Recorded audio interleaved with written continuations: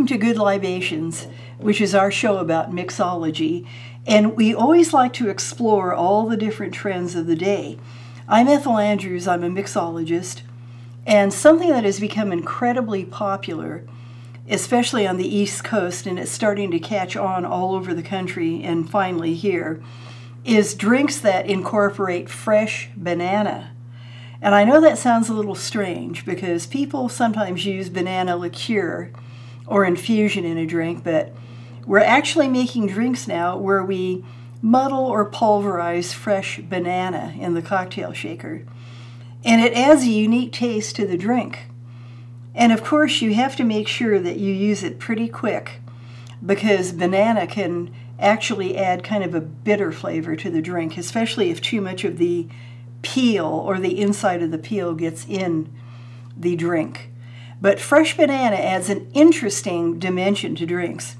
And curiously enough, the first drink that we're going to make incorporating banana is a tequila-based drink, which you would never think would be appropriate with banana, yet it is. And this drink, interestingly enough, is called the Coco Chanel, after the famous designer. Because we also use coconut rum in it, because coconut and banana, like pineapple, coconut and banana all go together. And although we do not use pineapple in this drink, we do use the coconut and the banana. And what we're going to have to do first is add the tequila. Again, we're going to use the shaker, and before we even put ice in, we're going to add the tequila and then the banana, and we're going to pulverize about 1/4 of a banana to begin with, and then we'll add the other ingredients. And again, I'm going to be kind and I'm going to measure for you to a certain degree, as I always say. Okay, we're going to add the typical shot or so to the shaker of tequila, maybe a tiny bit more. And then we're going to add the 1/4 banana to this drink.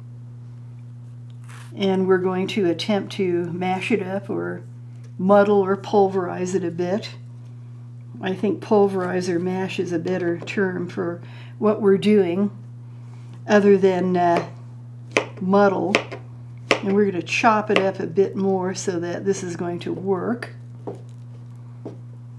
And using a ripe banana is okay, but using one that's really not quite there is better.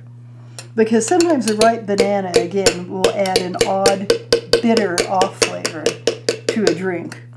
So we're mashing up that banana, and we're kind of working it against the side of the cocktail shaker to make sure that all the goodness there is going to come out of it. And when we shake it, it's going to the flavor is going to divest itself in the drink. So I think I've done a pretty good job of torturing the banana and working it into the tequila. So at this point we will add our ice.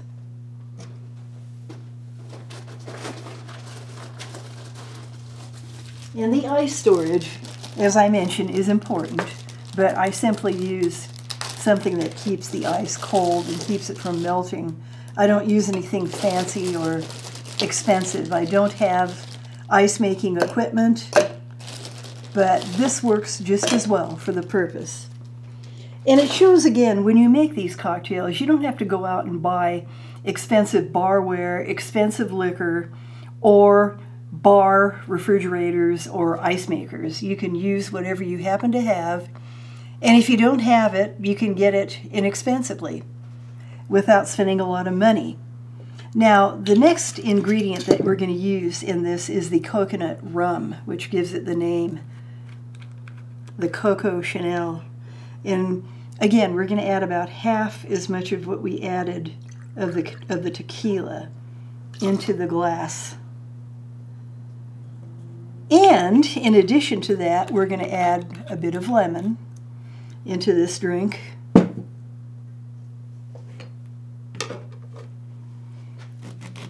Not a grandiose amount, but just enough to give it that hint of tartness. And this prevents the drink from becoming cloying. And I, in this case, am going to leave the spent shell in the drink, as I sometimes do. because that's important, because even more of the oils will infuse in the cocktail when you do that. And I think it's critically important to make sure that that oil is in the drink, because it makes it taste so much better than if you squeeze it with an electronic squeezer or even hand squeeze it without working it with your hands. So anyway, we are going to go ahead now and shake the drink up and then divest it into this style of a glass. You could also use a martini glass for this particular cocktail if you wish.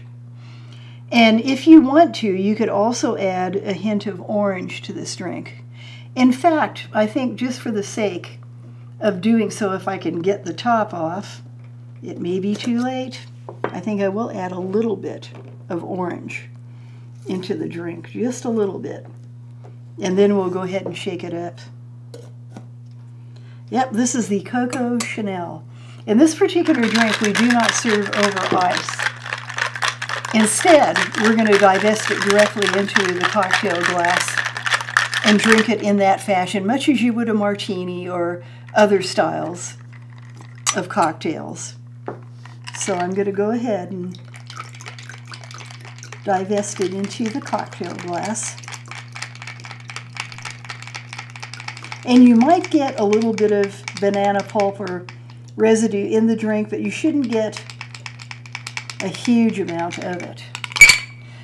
And if you wish, you could add some banana liqueur to it, but it's going to make it, to my taste, a bit too sweet. It's better to let the subtleties of the fresh banana stay in there instead of adding that extra sweetness. You're going to get enough sweetness from the coconut liqueur. And how unique to think that you can combine coconut liqueur with tequila, but you certainly can. And again, any brand will do. You don't want rot gut, but you don't have to go out and buy the finest either. And for a garnish, I'm going to actually add a little bit of banana, just to let people know that that's what's in the drink, a little wheel of it. And then a tiny bit of orange in this particular case, because it'll look pretty that way, and you'll get just a little bit more infusion of the orange. And I'm going to go ahead and taste it and see if it is blended correctly and if I have the right amount of ingredients to make this cocktail taste as it should.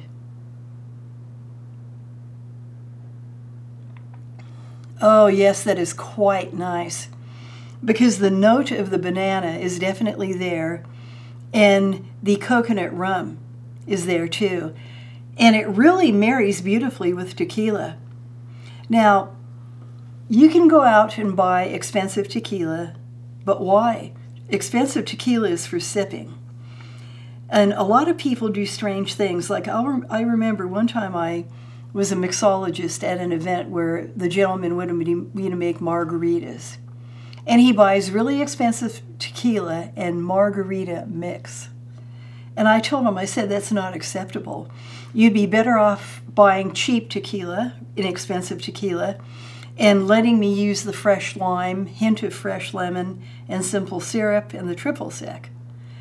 Because that's preposterous to spend all that money on expensive liquor and use cheap, crummy ingredients to mix it with. So better to stint on the expense of the alcohol, but not on the fresh ingredients. And again, this is a lovely drink, a unique drink. You can impress people with this because it's a new trend, the use of banana in cocktails. I must admit, I really do like that. That's a good drink, a very worthy drink. And again, I'm Ethel Andrews, a mixologist, and thank you for tuning in to Good Libations. And remember, we want to keep our community safe and well spoken of. So if we're going to drink, be careful about driving, or don't drive at all.